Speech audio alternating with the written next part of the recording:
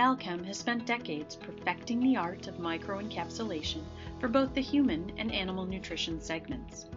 Add in food processing and nutrition expertise, and we have the complete package you need to overcome the formulation or production challenges that hinder innovation. Look to PetShure from Balchem to provide the expertise and capabilities that redefine entire product categories and help bring your imagined products to reality.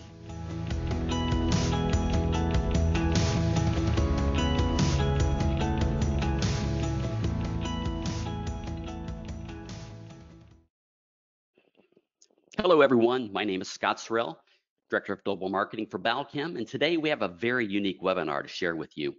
We're introducing a new research showcase program, and we'll feature 3 graduate students from K-State's Pet Food Program. We will hear TED Talk style presentations featuring some of the newest research in the companion animal segment. I would now like to introduce Dr. Greg Aldrich and the Kansas State Pet Food Program. As you saw in the brief video we shared, the K-State Pet Food Program started in 2011 to provide an academic home for the emerging field of pet food and companion animal nutrition sciences. The research program focuses on characterizing the nutritional impact of modern pet food processing. Dr. Aldrich's program is also designed to foster new channels of teaching and exchange between the pet food industry and Kansas State. Our first presentation will be from Heather Acuff. Heather is a third-year PhD student in grain science and industry at Kansas State University, where her research focuses on the impacts of modern pet food processing on companion animal nutrition.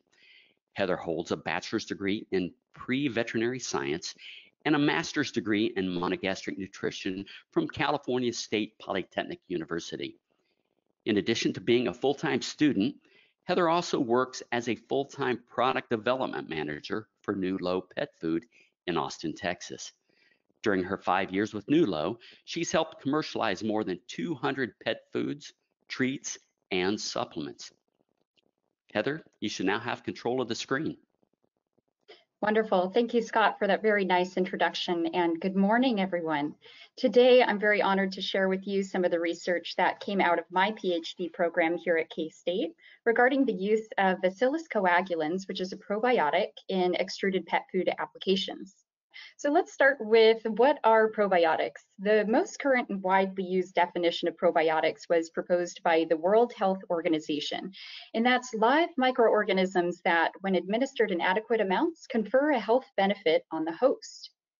Probiotics are one of many what are called functional ingredients that we use in pet food products, and these are really intended to offer some benefit to the animal that extend beyond just supplying nutrients. And these functional products are one of the key growth drivers in our pet food industry today, which I think the audience here is very well aware of. What I found really interesting when I started researching this topic is that the number of research publications available for humans has just grown exponentially over the last 30 years. But just like we hear this all the time, that pet food trends mirror what's happening in the pet food industry, and probiotics are a really good example of that. On this graph here, the little tiny specks of yellow you can see along the bottom of the screen represent the number of publications available in dog. So even though we're using probiotics widespread in pet food products today, we still need research to catch up and substantiate some of the claims we're making. For the benefits that have been reported in dogs, fortunately, there are quite a few that have reported stool quality improvement and nutrient utilization, balancing their microflora. So there's a lot of good things that can come out of using probiotics for pets. However, what I wanted to point out here is that most of these benefits you see on the screen tend to be strain and dose specific. So that really warrants the need for validating new novel strains in the animal that you're intending them for, as well as for the specific activities and benefits they might offer. Before a probiotic can even offer a benefit to the animal, there are different challenges they face before they can make it to the gastrointestinal tract, where they can start to have those beneficial activities. And so what I wanted to point out here is that if you think about every stage of a probiotics journey, from strain preparation all the way to the target site, each of those hurdles comes with its own set of challenges. And when we don't take that into consideration when choosing a probiotic for a specific application, that can lead to challenges in meeting guarantees for the viability claims on a pet food product. A good example of this is a study that came out of the University of Guelph in Ontario, Canada, where Scott Weiss and Louis Arroyo had sampled. There were 19 products they pulled out of the local marketplace there. And they found that more than half of them were severely inadequate, not only with respect to the amount of probiotic surviving in the product at the time of sampling, but also with the strains that were present. Many of them did not have all of the strains that they were claiming on label. So that really sets up a good question of whether certain probiotics might be better suited than others to use in commercial pet food applications. When we look at the probiotics we have approved for use in pet foods, they have different physiological characteristics that can affect their ability to cope with different stresses they face. As an example, vegetative cells tend to be more susceptible to damage by heat. They survive worse in cooking and shelf life, and they're also more susceptible to damage by exposure to gastric acid or bile salts in the digestive tract. Spores, on the other hand, are remarkably resistant to those types of stressors. They have inherent production in the layers that are built around them, and that in the fact that they're also in a metabolically dormant state at the time that they're ingested, as well as all the way through processing. So that leads us to the probiotic we used in this research study, which was Bacillus coagulans GBI-306086, which is marketed under the trade name Ganeden BC30. What we know about BC30 is that this organism is safe for human consumption in very high doses. It's a spore former, and it has lots of other characteristics that make it a really good candidate for use in pet food applications. So we formed two broad research questions, and that was, one, will the organism survive the extrusion and drying of pet food products? And second, would it offer some gastrointestinal health benefits to dogs? And if so, at what dose? So to answer the first question, we inoculated a pet food-based ration with the probiotic, and then we processed it under 3 extrusion profiles. And those are designated here as low, moderate, or severe SME. And SME stands for specific mechanical energy, which is a calculated value we can use to estimate the amount of mechanical forces or shear forces that are resulting from the rotating screw coming into contact with the material. And what these profiles were aimed at was to not only affect specific mechanical energy, but also the thermal stress that the organism would be exposed to. So as you can see here, the dye temperature increases as we moved through the profiles. And for our results here, what we found is that the extrusion parameters did have an impact on the survival of the organism. What's shown here on the x-axis is the sampling points, where we started with sampling in the raw base ration, followed by off the extruder and then off the dryer. And on the y-axis is our surviving cells after log transformation. So we tend to work with logs and microbial data just because those numbers are so big. And so if you follow the blue bars here, which I've highlighted, those are the low extrusion profile, which was meant to have the least stress on the organism. We saw less than 1 log reduction from start to finish. But for the moderate and severe extrusion profiles, we saw a really big drop in viability, and that was between 2 to 3 logs on average. And that biggest drop was happening here as it moved from the base ration to the extrusion. In order to understand a little bit more about the relationship between certain variables that we were changing during extrusion and survival of the organism, we also looked at correlations, specifically with extruder water input. So if we focus on the graph here on the left, as we increased extruder water input from 10 to 20 kilograms per hour, we saw that survival of the organism increased, and this was a strong positive relationship. And the opposite effect was true for extruder screw speed, which is shown here on the right. As we increased from 400 to 600 rotations per minute, we saw a strong negative correlation to the survival of the organism. And aside from extrusion parameters, we also wanted to look at different drying conditions, because all pet foods need to be dried to a certain moisture level in order to prolong their shelf life and prevent growth of spoilage microorganisms. And so what we did is we processed it under 3 dryer profiles, which are long temperature, low time, moderate temperature, moderate time, and high temp and short time combinations. And after analyzing the results, we did not see a significant impact of the dryer conditions. However, we did find more variability in the low temperature long time, which was somewhat surprising considering you would expect more survival to be lost through a high temperature condition. So this tells us that the efficiency of process might be improved by having shorter time, higher temperature settings when using a probiotic in the base ration. And then to answer our second question about the benefits of the probiotic for gastrointestinal health of dogs, we ran a feeding study that used 10 healthy adult beagle dogs, and this study ran for a duration of 105 days. Those 105 days were split into 5 periods of 21 days total, where it was 16 days of adaptation to each dietary treatment, followed by 5 days of total fecal collection. The diets that we fed were formulated to be grain-free carbohydrate sources, so I've highlighted those over here, as well as a high crude protein level, which was nearly 35% crude protein. And we chose that type of diet because that mimics exactly the type of food you might find probiotics in stores today.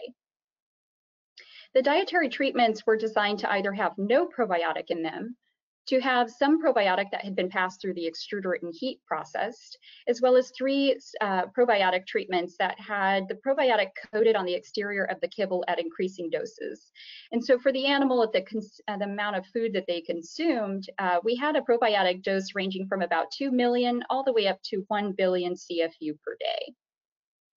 And so what we looked at first was stool quality, which is one of those benefits that's been reported for other probiotics. And we did not find any changes in their fecal quality. And we looked at this through fecal output, so the amount of feces they produced, the fecal moisture content, and the defecations per day, and the fecal score. This wasn't so surprising to us, only because these dogs were producing good stool quality at the start of the study. So it's hard to improve when it's already good, but they did maintain that stool quality. And then we also looked at apparent total tract digestibility of dogs with the different levels of Bacillus coagulans. So you can see our treatments here moving across as the probiotic dose increases. And we did see some improvements here specifically to dry matter, organic matter, ash, and gross energy digestibility for the highest dose treatment in comparison to the control.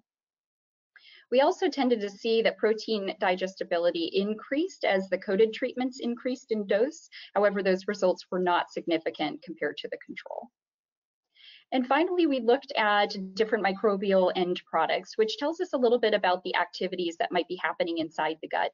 And so we look at fecal pH, fecal ammonia production, and volatile fatty acids that can be produced through microbial fermentation. And we did not find any differences there.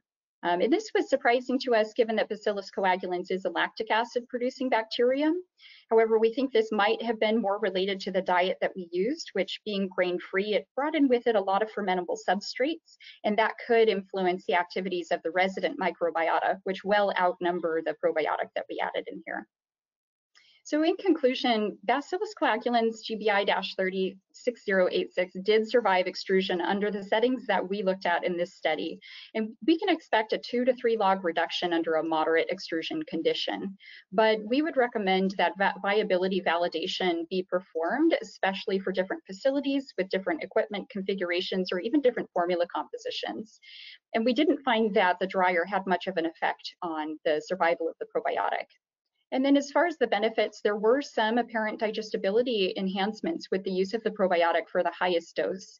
However, we didn't see any differences in some of the other parameters that other probiotics might be able to provide. And I'd like to take a moment to acknowledge that all of this research was funded by Carey Incorporated. And I've also included a list of references here in case any of you are interested in additional reading. So this is available in your handout. Thank you very much, and I'll be available for questions on this topic towards the end of our webinar today. Thank you, Heather. And as you mentioned, we'll be holding our questions to the end so that we can stay on track. So please continue to submit your questions to the questions box on the control panel. Our next speaker is Cristina Lima. Cristina is from Ecuador. She is a master's student in the pet food program in the Department of Grain Science and Industry at Kansas State University. Her research focused on the development of new pet treats utilizing soluble animal proteins to mimic the functionality of gluten when wheat was replaced by sorghum. Cristina has a bachelor's in food science and technology at the Pan American Agriculture School, Zamorano in Honduras. Additionally, she worked as a formulator at Skretting, Ecuador, where she developed and optimized formulations for shrimp, tilapia, and trout. Christina is passionate about companion animals and working for their well-being and health. Christina, take it away. Thank you for that nice introduction, and welcome everybody to this webinar. I'm pleased to share with you part of my research, which is supplementation of gluten-free sorghum flour-based pet treats with soluble animal proteins.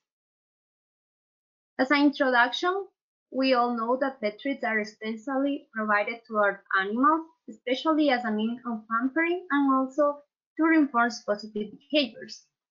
They are not intended to meet the complete nutritional needs of the dogs or cats, and they should not be provided in quantities higher than 10% of their daily energy requirement. This segment is in a growing condition, and the market projection for this year is expected to reach $31.37 billion. Within this pet treats category, we have crunchy treats, which are one of the oldest but more commercialized categories in these pet treats, and they are characterized by having a hard texture, which is associated with dental benefits and reduction of buildup of calculus on teeth. The main ingredient usually utilized in this product is cereal, and nowadays basically wheat. It is because it has gluten properties that confer good structurability but also hardness to the product. There are different shaping technologies, but today I will focus on rotary molder. This is a rotary molder which have a hopper where you can actually place the dough, and it will be transferred and forced through two different rolls. The forcing roll that will exert some pressure on the dough, and the molding roll that has some engraving so the product can be shaped. After rotary halfway through, it will be released in this extraction web for further baking. An important characteristic of these products is that they are performed with this type of dough. It is a firm and crumbly consistency, and it has not developed gluten.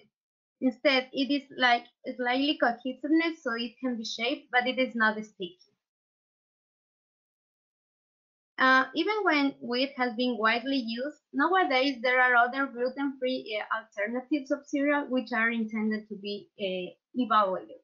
One of them is sorghum, which is the globally fifth most produced cereal.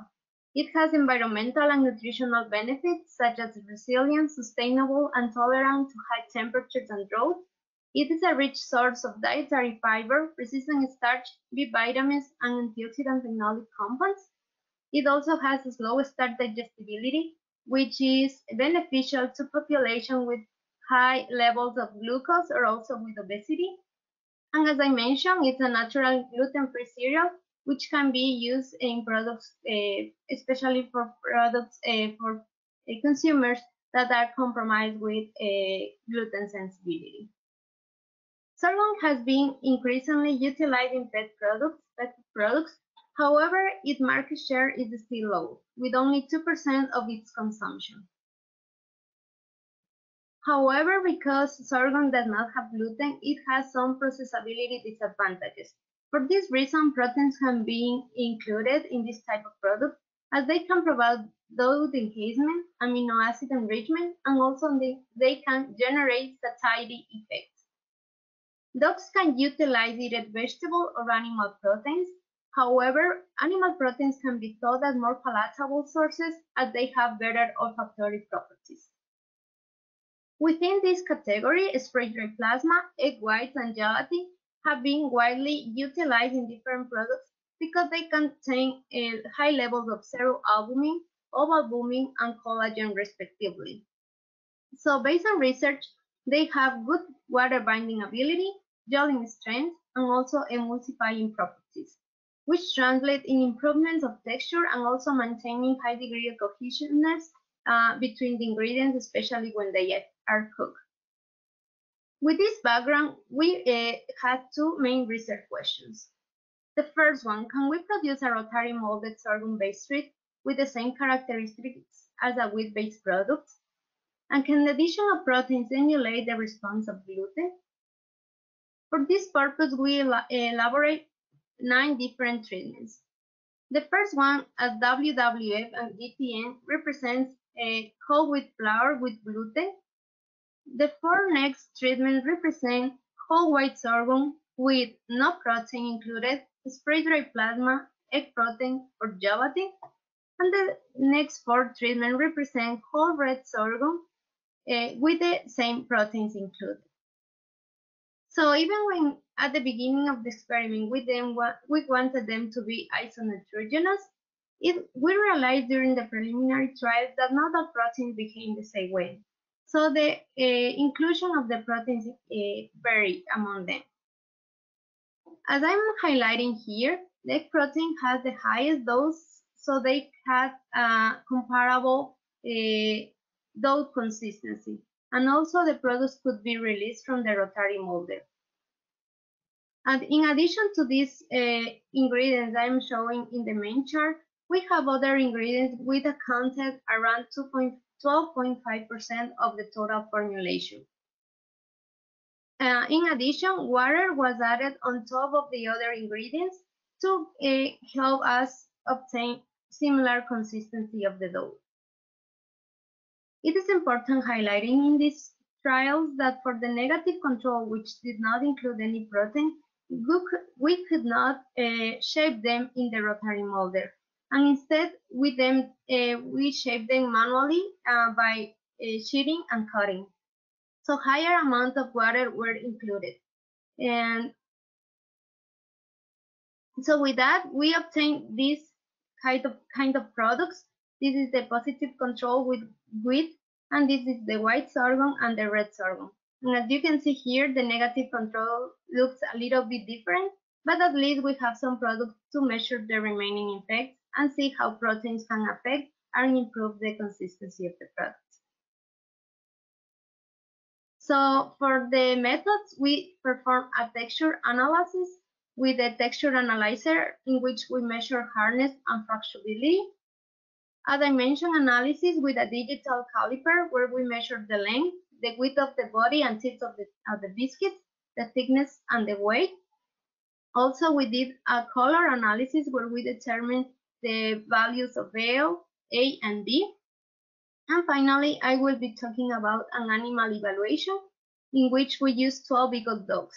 This was conducted in 4 different phases, with 5 days length each. It was an acclimation phase with commercial treats.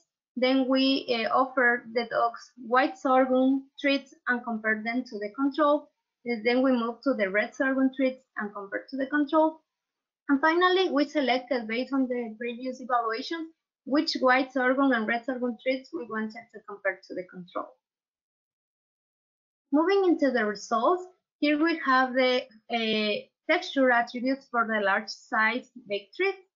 And we did see that an improvement on the texture when we included the proteins. So the highest texture was obtained with the egg protein treatment, followed by the spray-dried plasma, the gelatin, and finally the negative control treatment. Similarly, in the fracturability, which is the distance the probe travels until it bends the product, we obtain similar values to the hardness, like similar trends, where the positive control and egg protein treatment had the higher values. Moving into the color, we did find that the L values, which is the lightness of the product, was affected by the protein and also the cereal use. So the lowest values, which mean darker products, were obtained with the egg protein treatment and also with the spray-dried plasma, especially when red sorghum was utilized. When we compare the A values, which is the redness hues of the product, we did observe an effect of the cereal, but also as the protein. So reddish products were obtained with red sorghum pericarp, and also as a reaction of Maillard, higher values were obtained when egg protein was combined to these products. When comparing the B value, which is actually the yellowness of the products, it was also influenced by the pericarp of the cereal use. So higher values were obtained in the wheat or also white sorghum treatments. For the dimensions, here I have the main effect of protein only. And as you can see, all the first bar have an asterisk in red. And I am not considering this the negative control because they were manually shaped. So they did have different measurements. However, when comparing the length, width body, and width tips of the products, the gelatin had higher values as compared to the other treatment. When comparing the thickness, the positive control has the highest values, and it was attributed partially to the gluten of the products. When comparing the weight, we did only observe differences between the positive control and spray dried and egg protein treatment, which had higher value, lower values, I'm sorry, but the other did not differ. In this chart, we can see the rank order of preference of the treats. Actually, in this table, we are only presenting 10 values of only 10 dogs because 2 of them did not finish the trial. This is an ordinal data, so higher values actually means less preferred treatment. So we did find differences when we evaluate white sorghum treatments to the control, where egg protein, spray-dried plasma, and also the positive control were higher preferred and equally preferred than gelatin or the negative control. We did not observe differences in the red sorghum evaluation. And for the last evaluation, we decided to perform spray-dried plasma and gelatin as compared to the control.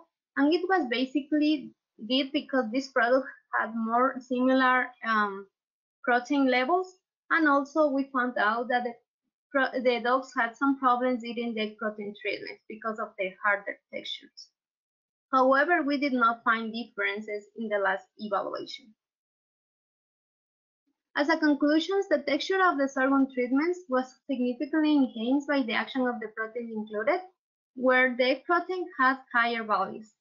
The proteins included, especially the egg protein and spray-dried plasma, created darker products, especially after baking, as a reaction of Maillard occurring in this process. And the dogs did not detect differences between the positive control, white sorghum, or red sorghum treatments when they were evaluated together.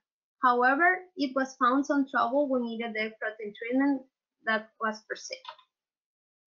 I want to thank you for listening to this short presentation, and I will be happy to take any questions at the end of this session. Thank you. Well, thank you, Christina. Our final presentation for today is from Amanda Dainton. Amanda is a PhD candidate in the Department of Grain Science and Industry at Kansas State University. She specializes in the production of pet food, and her research addresses common quality concerns with canned pet food. These challenges include carbohydrate hydrocolloids, copper supplementation, and thiamine degradation.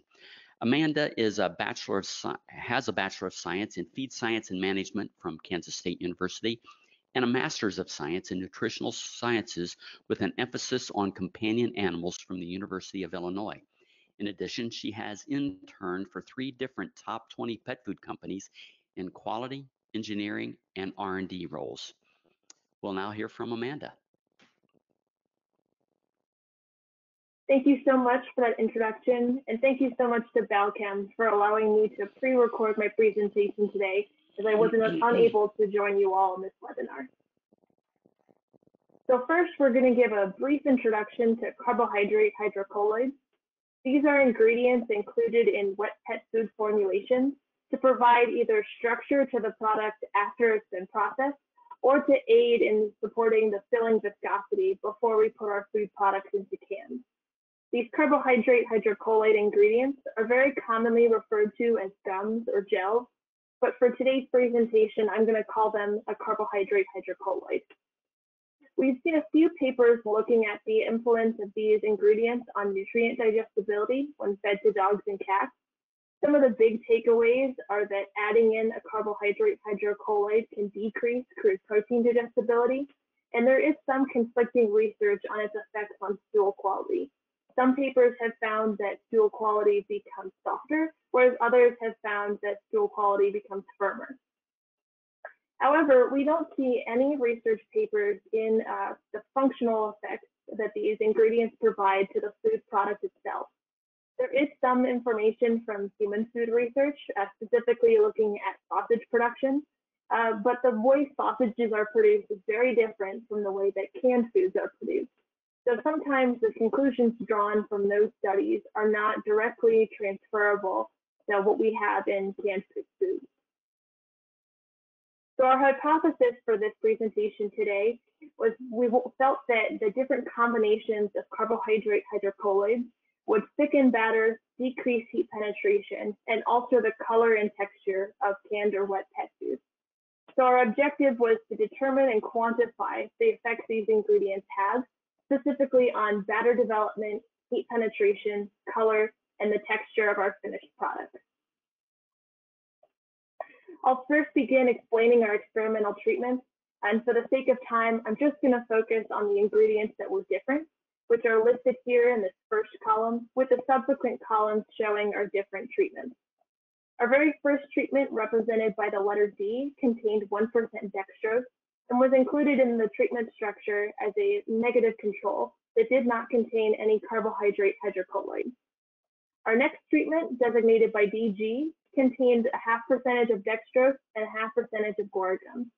This treatment was very specifically included in the structure because pet food companies have started to replace our different carbohydrate hydrocolloids with other ingredients as a way to differentiate their products from their competitors. But guar gum has given these companies a particular challenge, and they haven't been able to find a good replacement for it. So it was important for us to know the effects of guar gum at this 0.5% level on our finished product and batter characteristics. The 3 remaining treatments all still had this 0.5% of guar gum, but had either a 0.5% of capicaraginin, a 0.5% of locustine gum, or a 0.5% of xanthane gum. And we wanted to include these treatments because capicaraginin, locustine gum, and xanthane gum all have different chemical structures that drive the mechanisms they employ when included in a wet pet food. So it was important for us to be able to see the similarities and differences in how these ingredients performed in the product, see if they had similar or different effects.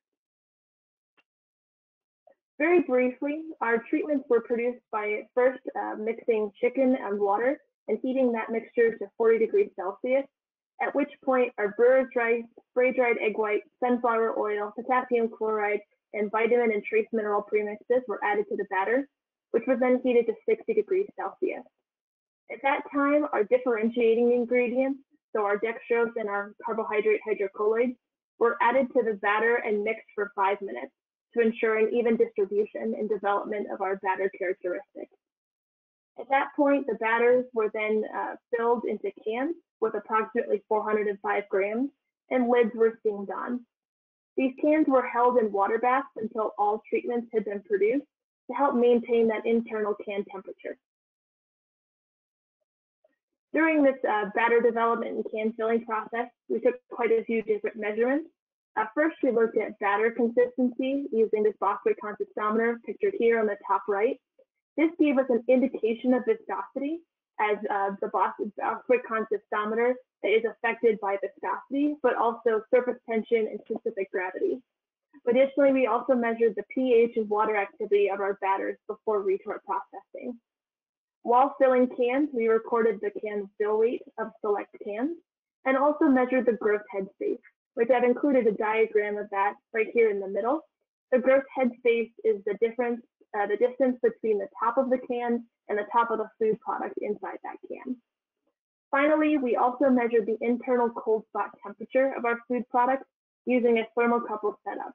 I pictured an example here on the bottom right, where this thermocouple needle reaches the center of the product and is able to record temperature at specific intervals.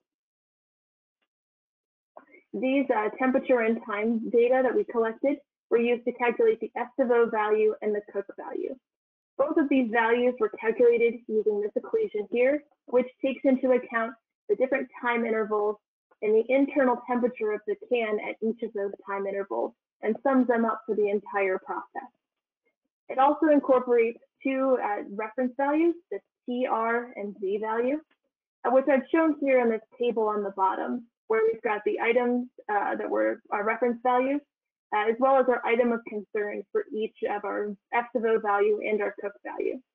So for the F sub O value, we're specifically looking at Clostridium botulinum for our reference values. Clostridium botulinum is our publicly significant health microorganism that can produce neurotoxins that are deadly if humans if consumed. So we want to make sure that we're processing the food to a level to reduce the levels of Clostridium botulinum. For the cook value, we're looking at thiamine as our item of concern. And we're specifically looking at thiamine because this nutrient is easily degraded during processing. So it's important for us to be able to understand the nutritional effects that could be occurring due to our processing methods. So our TR value is our reference temperature for each of our items of concern. For Clostridium botulinum, it's about 121 degrees Celsius, and for thiamine, it's 100 degrees Celsius. The Z value is looking at the temperature change that's required to see a 1 log reduction in our Z value. And for the F sub O value, that is going to be 10 degrees Celsius. And for the cook value, that's going to be 33 degrees Celsius. The last type of analysis we did on our products was looking at the CIE-LAB color space values using a Konica Minolta colorimeter. And I pictured an image over on the right side of this color space system, where we have 3 different parameters that describe color. So the first is L star, representing lightness or darkness, where values closer to 100 are lighter or whiter, and values closer to 0 are blacker or darker. The A star scale looks at the red-green scale of colors, pictured right here. So more positive A star values are redder products, and more negative A star values represent greener products. The final scale is the B star value, representing yellows and blues. And the more positive your B star value is, the yellower your product is. The more negative your B star value is, the bluer it is. And we were able to take measurements of the color on 5 different cross-sectional areas of our canned product to ensure that we understood the entire color of the product, going from the top all the way to the bottom of the can. Very briefly, our data were analyzed as a randomized complete block design with the fixed effective treatment and the random effective production day. We did a one-way analysis of variance with a mean separation using the Fisher's least significant difference, and p-values less than 0.005 were considered significant. Now moving into results, this slide is showing our batter consistency and other batter characteristics. And for all subsequent charts, they're going to appear very similar to this one here, where our treatments are shown on the x-axis and the y-axis shows batter consistency, or would see any other metrics being shown in that chart. So here we're seeing batter consistency expressed in terms of centimeters traveled in a set time of 30 seconds. So here we would say that samples that travel a farther distance have thinner consistency, whereas a sample that doesn't travel very far in that 30 seconds has a thicker consistency. Right off the bat, we can see that our 1% dextrose treatment that had no carbohydrate hydrocolloids had the thinnest consistency as it traveled the farthest in 30 seconds. The addition of a 0.5% guar gum did provide some thickening power to our product. And when we add in another carbohydrate hydrocolloid for a total percentage of 1%, we see a further thickening, but we don't see any differences in our between the different carbohydrate hydrocolloids. This would suggest to us that the percentage or the total amount of carbohydrate hydrocolloids is what drives batter consistency in this experiment. And the different types of carbohydrate hydrocolloids have less of an impact. Briefly, we also, as I mentioned, we did look at pH and water activity. These were not different from each other, an average of pH of 5.94 and a water activity of 0.99 respectively. The next parameter we looked at was heat penetration during the heating cycle, which on this slide I've expressed on the chart in terms of the heating cycle F sub O accumulation during a set processing time expressed in minutes. And while this is not the typical way that heat penetration is analyzed in foods, we can say that because the foods were processed for the same amount of time, samples that accumulated greater F sub O values may have faster heat penetration rates than those that accumulate lower amounts of FCO value. So right away we see that our treatment with 1% dextrose that contains no carbohydrate hydrocolloids accumulated the most FCO value in that same processing time, with no differences observed between any of the remaining treatments.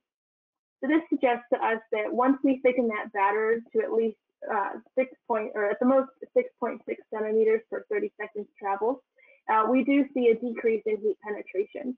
This could provide some benefit to the pet food company. If they're able to generate batters that have thinner consistency, they may be able to reduce the processing time in the retort and allow them to produce more cans overall in the same amount of time without needing to make a large capital investment. And though I didn't show a chart looking at cook values during this heating cycle, we do see the exact same relationship, where our D treatment with that 1% dextrose accumulated the highest cook value, approximately 137 minutes, and the average of all other treatments was around 117.25 minutes of time. Next, we'll look at color, and just to orient you to this table, we do have our different treatments expressed in the columns with a pooled standard error of the mean and a p-value. And our rows represent the three different colors of parameter, or three different parameters of color, with our different colors being visible on these images where we've got the different treatments in the same order from left to right as they appear in the table. So I'll first begin with L-star, and we can generally see that when we have higher levels of dextrose, we have lower L-star values representing darker products, with really no differences exhibited in our treatments that contain 1% total carbohydrate hydrocolloids. And very similar trends are seen both in A-star and B-star, where when we add dextrose into the formula, we have redder and yellower products represented by higher A-star and B-star values. And all of our treatments that contained a total of 1% carbohydrate hydrocolloids had very similar levels of red and yellow hues. And you can see this looking at this image in the bottom, where the first two pictures show us our D and DG treatments that contain dextrose, and they are very visibly different in color compared to our three other treatments. So we know that carbohydrate hydrocolloids have very few interactions that result in color changes. So the lack of differences seen in these three treatments was not unexpected. However, we were not expecting such low levels of dextrose to result in such high changes in colors. So moving forward, if we wanted to do an experiment where color was an important parameter, we would not want to use dextrose as a control ingredient. And unfortunately today, I'm not able to present any of our analytical texture data. However, while we're on this slide and we can visually see the products, I hope you all can see that there are visual differences in what these products look like in terms of texture. Our 1% dextrose treatment had a very sloppy texture. We actually see a phase separation where some of our liquid separates from the solid food particle samples. When we add in 0.5% of dextrose, we no longer see that phase separation, but we still don't have a very strong texture to help us maintain the structure of the food after it's removed from the can. And our three treatments that contain 1% carbohydrate hydrocolloids as a total do still have that strong texture, and they do still look like they would form the shape of the can if we kept these slices all stacked on top of each other. So we might see that this Capitoridine Gorgum treatment in the middle looks more circular and didn't spread as much as our Locustine Gum Gorgum and Xanthan Gum Gorgum treatments. So the conclusions from this experiment are that carbohydrate hydrocolloids do thicken batters, slow heat penetration, and provide structure in finished products. And we also saw that dextrose does affect product color by darkening and increasing the red and yellow hues. For future work, our lab has looked at doing texture analysis on these products, as well as analyzing them for their expressible moisture. Both of these techniques are very new to companion animal wet pet food diets, and we're hoping to present this data at a conference this summer. But overall, our lab is very interested in evaluating novel gums and gels, as well as other functional ingredients in wet pet foods, now that we have a baseline or a better understanding of how these ingredients influence product characteristics. So with that, I do want to thank my advisor, Dr. Greg Aldrich, as well as the entire Kansas State University Pet Food Processing Laboratory for helping with diet production and processing data collection. This would not have been possible without their assistance. And with that, I'm happy to turn the webinar back over to the organizers. Thank you, Amanda. And thank you to the entire research team from K-State. The future looks bright indeed with this new crop of young scientists. Before we get started answering questions, we'd like to share a brief video, and then we'll be right back to answer the questions submitted during today's presentation.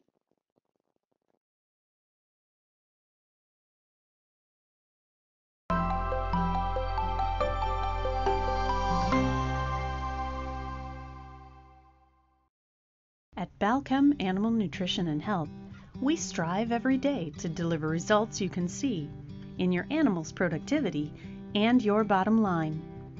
From a smooth transition into the milking string for your fresh cows, to a happy welcome home from your furry friend. From a strong start in your poultry flock, to consistent weight gains for your finishing hogs. We expect to earn your business and your trust with our people, our products, and our science. Our people have an intense passion for your animals and your success. You can count on us for honest, candid advice and practical solutions for your toughest challenges.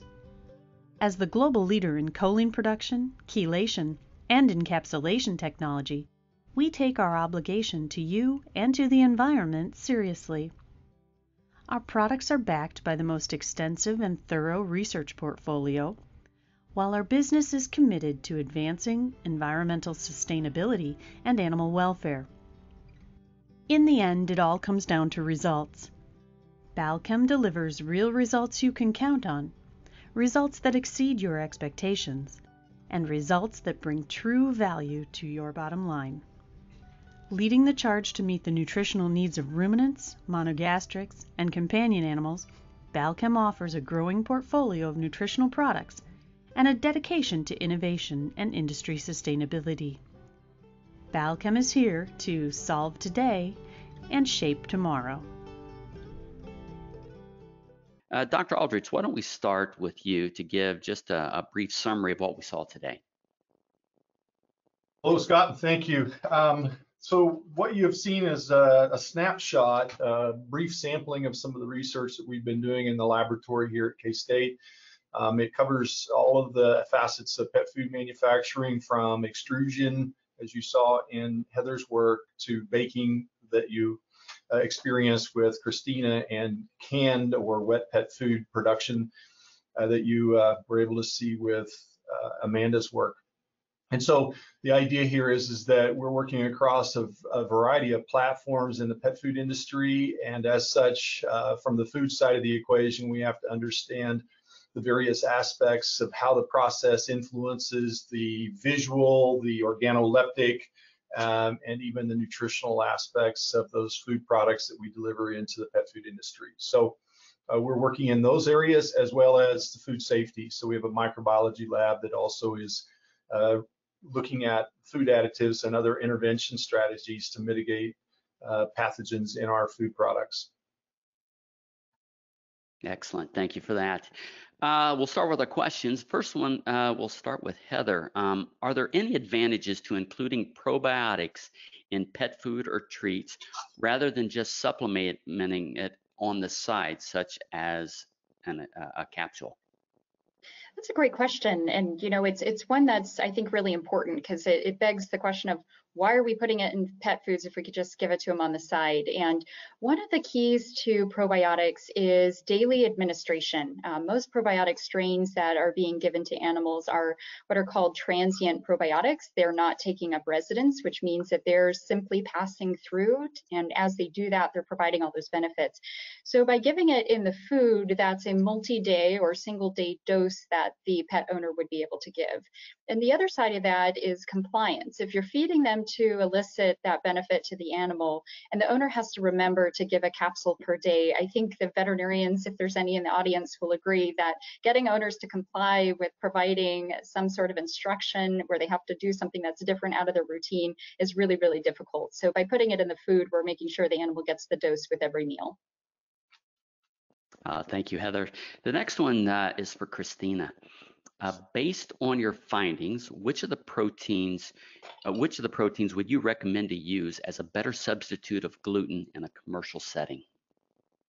Thank you for that question. Actually, that's very important to conclude after all our findings. So I would say, based on our observations, I would say is spray-dried plasma. I had not the opportunity to present all our data, but based on the data I present you today and also the other data of the nutritional composition and all this, spray-dried plasma behave better or better resemble to the wheat products. Even when the hardness was not like the higher or more comparable, it was an intermediate value, so we can move from there and actually get like optimal inclusion level. But I would say we can get in deep, get deeper knowledge and do more research with these proteins. All right, thank you, Christina. Thank you. Dr. Aldrich, the next question is for Amanda, but I understand she's not able to join us today. She's on a job interview, is that right? That's right. And by the way, all three of these ladies are either finished or finishing. Heather will defend on Monday. Christina and Amanda have both defended their master's thesis and PhD dissertations. And Christina and Amanda are actually in the job hunt. So anybody out there listening, here's some talent. Absolutely. Top end talent as well. So here's a question for Amanda, and you're going to be subbing in for her. Why was guar gum included in nearly all treatments? Yeah, so that's, you know, if you look at the experimental design, you'd say, well, why didn't you do these all as individuals? Well, one of the challenges is we use guar gum as a stabilizer pre-retort, so it gives us some thickness. And so in general, what we'll see is that guar gum would be used in combination with the other 2 or 3 hydrocolloids that were evaluated, the carrageenan, xanthan, and locust bean gum. And so by removing it, well, or by difference, we need to establish what it would be like without those the gelling agents, the locust bean gum, guar gum, xanthan gum. And so it gave us another baseline. So in essence, including the guar gum by itself was our baseline or a second control besides our negative control. All right, thank you. Now, while you've got the floor, I've got a kind of a program question here for you. A wide range of students have interest in companion animal nutrition, but pet food nutrition is not a traditional discipline in animal science programs. What have been some of the challenges you have faced when starting this program, and what have been some of the top benefits of starting the program? Yeah, so I don't know if I can address it in both those orders. I would share with you that we are in the Grain Science and Industry Department, which has 3 undergraduate degrees and a Grain Science and Industry or Grain Science graduate degree. The 3 undergraduate degrees are baking science, milling science, and feed science, and our pet food program is housed within the feed science and management degree, which means that we're separate from the animal science department in regards to just pure animal research for the nutritional physiology, reproductive kinds of things. And we're also separate from food science. So we kind of have our own little niche here, which actually gives us some latitude to try some new things. And we also are able to rely upon our colleagues in the grain sciences, both milling and the baking area, to complement some of our capabilities. So in a way, what we have here is an animal food science program, both for livestock feed and for companion animals. So one of the big challenges is that it's kind of a one-of-a-kind for the moment. I know some of the other universities are adapting and adding some food processing capabilities to their programs as well, and that's great. But when you're out on your own, getting recognition and awareness of the program for recruiting, for funding, and those sorts of things is a bit of a challenge. We're also kind of navigating some new worlds here in terms of the academic institution and its recognition and the the notion of whether or not it should or should not exist as a separate degree program. And so in a way, it's giving us a lot of latitude to create and learn as we build the program, but also we're having to do things that most traditional academics may not have to do, and that's get out and build awareness both on campus and out in the industry. I think the net though is that we're training some young people that as a prior industry professional working with pet food companies, this was a gap that I foresaw, and I think what we're doing is training young people to fill in that gap between the food engineering and the hardcore nutritional sciences, and that is at the food level where we're delivering those nutrients, but we have to assure that we are able to do that on a routine basis effectively. Thank you for that nice overview. Next question is for Heather and comes from Christian. How was the temperature measured in the extrusion process, and where were the measurements taken at the barrel, extrudate, etc.? That's a great question. We actually had a thermocouple with a probe that was inserted right at the tip of the die exit. So as the material was flowing from the extruder and entering the die landing area, that's where the thermocouple probe was. So at metered intervals at 30-minute time frames, we would take those readings off of the control panels as well as off of any manual gauges like the pressure gauges and things that didn't have a reading out on the output. All right, thank you, Heather.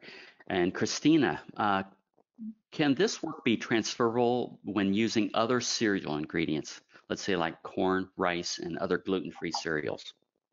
Yeah, sure. Thank you for that question. Actually, that was one of the objectives of this study. So we decided to use sorghum. As I mentioned, it has a wide benefit. But there are other gluten-free grains that can actually be transferable with this knowledge we were able to collect.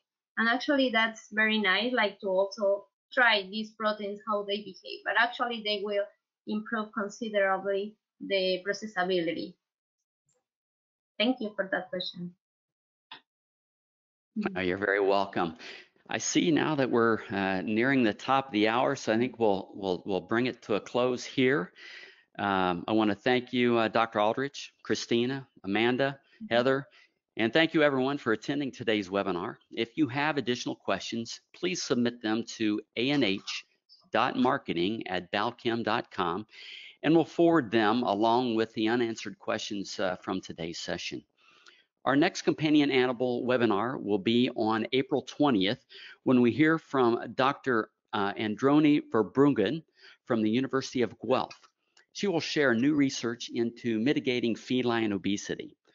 We have two other webinars coming up in the next few weeks. On March 23rd, Dr. Manuel Borca from the USDA will review the newest updates on an African swine fever vaccine. And on April 6th, Dr. Mike McCluskey will discuss how the dairy industry is working toward net zero carbon emissions. Visit balchemanh.com/realscience for more details and to register. Balchem's podcast series continues to offer a deeper dive into our webinar topics. We now have 10 episodes on YouTube, your favorite podcast platform, and also at balchemanh.com/podcast. We go behind the scenes to hear the conversations that take place over a few drinks with friends. Search for Real Science Exchange on your favorite podcast platform and be sure to subscribe. On behalf of Balchem and K-State Pet Food Program, thank you for joining us today.